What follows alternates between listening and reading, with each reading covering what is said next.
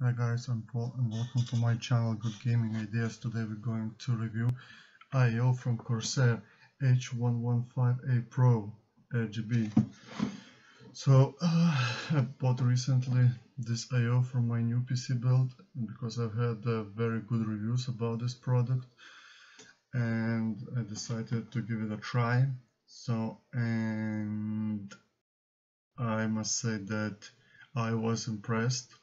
Yeah, I'll explain you why I was impressed. So as you can see, I already have it uninstalled from my build. So it was working good in the beginning.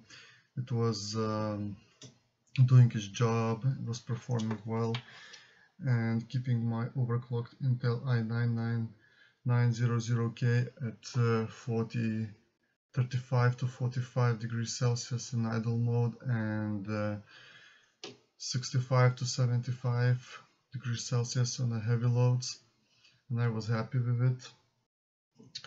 But just started to make a loud bubbling noise like a boiling kettle in the pump.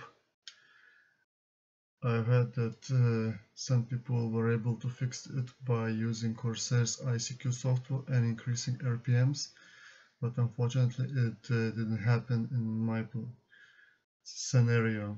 Just it was even louder. So I assume that it has a pump defect or it's not filled correctly. It has too many air bubbles, too much air. So a little bit about my system. This is 280 by 140 millimeters and 28 millimeters thick radiator with two 140 millimeters magnetic levitation fans and water block with pump inside and RGBs for better looks. I really like the design, the minimalistic, clean, sharp lines design of this AIO, and I like the two color scheme, gray and black.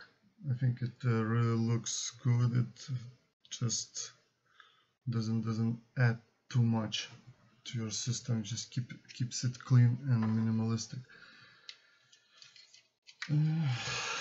Well, my verdict is that it's a really good and nice product if it works properly.